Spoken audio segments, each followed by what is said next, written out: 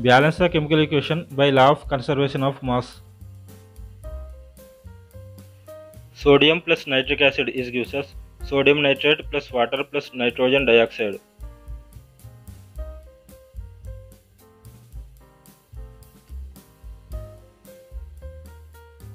In this equation, the reactants are sodium and nitric acid and the products are sodium nitrate, water and nitrogen dioxide.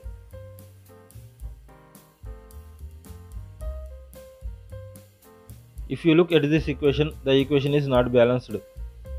In the reactants side, there are one sodium atom, one hydrogen atom, one nitrogen atom and three oxygen atoms present. On the products side, there are one sodium atom, two hydrogen atoms, two nitrogen atoms and six oxygen atoms present. The number of atoms are not balanced on both sides. To balance the chemical equation, we need to make use of coefficients. A coefficient is a number that we place in front of a chemical formula. In this equation, we need to balance the hydrogen atoms first. To do this, we need to put a coefficient of 2 in front of HNO3.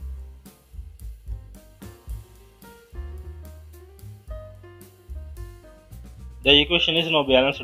There are one sodium atom, two hydrogen atoms, two nitrogen atoms and six oxygen atoms on both sides.